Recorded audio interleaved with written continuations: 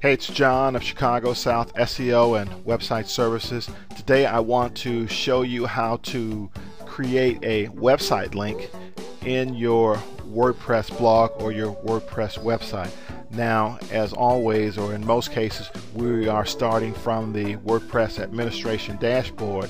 And to add a link, you simply come over to the left sidebar and you select the links menu. Now you can click it directly or you can slide and you can select the sub menu.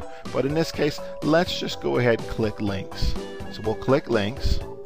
It's going to take us to, I'll call it the links library, but it's going to show you all the links that are already present or links that we've added. Incidentally, these particular links that you're looking at are standard in most, or to my knowledge, all WordPress installations, and these are just default links that come with the installation. Now, of course, you have the ability or your preference to remove these if you choose to do so, but they basically just provide links to all sorts of organizations.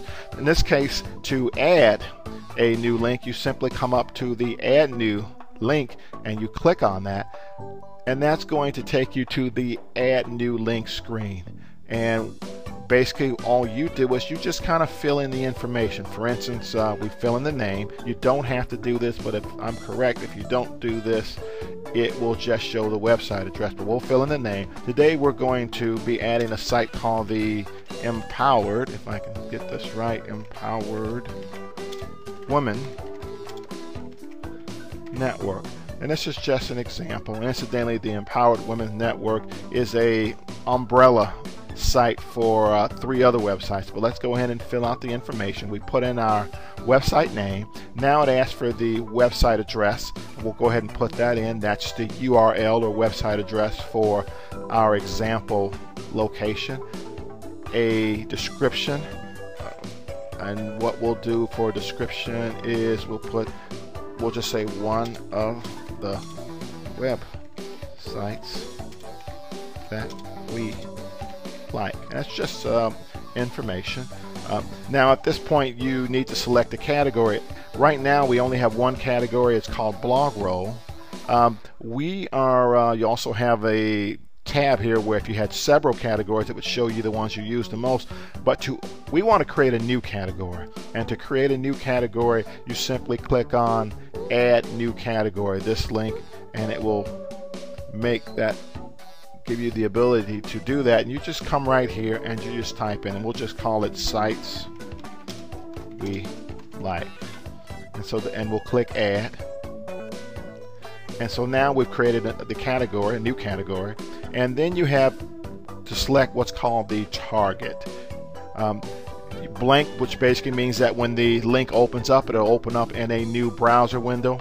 Top basically means it'll open up in the same window, but it will to make sure that you're at the top of the page. And then none, it'll just still keep you in the same or the current window. I always struggle with what's the difference between top and none, but if I'm correct, if you don't do anything here, it will, I believe, default to either top or none. And then below you have what's called the link relationship. Now I don't use these, but what you could do is you could further identify the relationship you have with the website that you've just added. I'm going to ignore this for this example. If you want to read up more about this, simply you'd want to go to WordPress.org and you can search for link relationships or XFN. Feel free to do that. And then there's other advanced information. For the sake of this example, we're going to ignore this. Incidentally, if you have any sections in here that you don't ever care to use, and you don't want to, if you have multiple users and you don't want to confuse them, you can simply click on that down arrow and you hide that. Okay, so we've added our link. We've put all our information in. Now the next thing we do is we simply click on add link, and that's going to add our link. Our link has been added, and then it just refreshes the screen and it puts you in a position to add another link. We're not going to do that. We're simply going to come back to the links menu and click on the sub menu that says all links, and it's going to bring us to all of our links. And as you can see right here, our link has been added. There's our links URL. There's the category, and whether or not we want to make it visible. There was a section right above the add link that you can select and mark private. I'm not quite sure why you would do that, although some people do it. I don't create a link unless I plan on using it. So here's our link. If you needed to edit it or make a change, you just click on edit. And as I was mentioning before, there's that keep this link private. We're going to ignore that. You'd make whatever changes you needed to make, and then you would simply click on update link.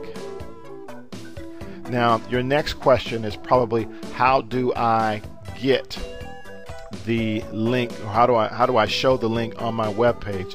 Right, I'm going to show you how to do that. Now in order to do that, you would simply have to go to the appearance menu and then come down to widgets, and you'd click on widgets,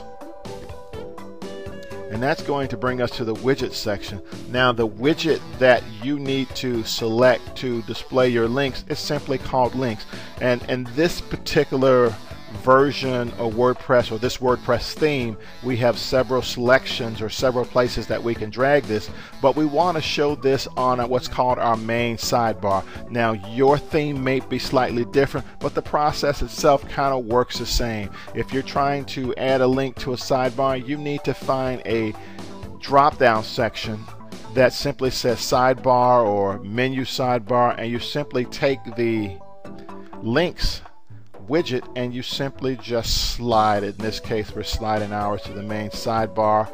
It allows you to position it above or below other widgets you may have installed. In this case, we don't have none, so that's not a big deal. Now you here have the ability to show all of your links, or you can just show a particular category. In this case, we'll just go ahead and show them all for now. We won't change anything, and there are some other settings here. If you did make a change, and this is the number of links to show, we'll leave that blank.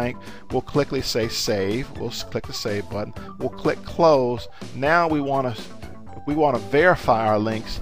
We simply just view the web page, and I'm going to just right click here, and I'm going to open this in a new link tab, and we'll click on this, and as you can see, here's our sidebar, and here's the sites we like category. There's our blog roll. Those are those links. Here's the sites we like category, and if we click on that, I'm going to go ahead and close this one down. If we click on that, this should bring us to our website that we've added, and as I said before, it's called the Empowered Women Network. It's an umbrella site for 3 other websites, one being what's called Chocolate Therapy for Women. It's a seminar website, if I'm correct. Another called Motherwit, which is simply a newsletter or a parenting newsletter that's specifically written for moms. And then the website known as The Savvy Woman, which is a women's resource site with some great information. I know that's a bit much, but hey, it's my video. In any case, that is how you add a link to your website blog on your website, your WordPress website. I am going to click here because I always want to end at the dashboard, and so that's how you add a link, that's how you create it, that's how you add it to your website. I hope that this video has been helpful for you.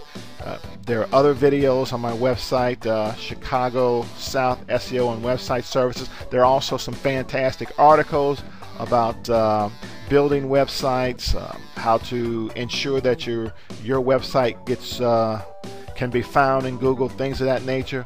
Take care and have a great day.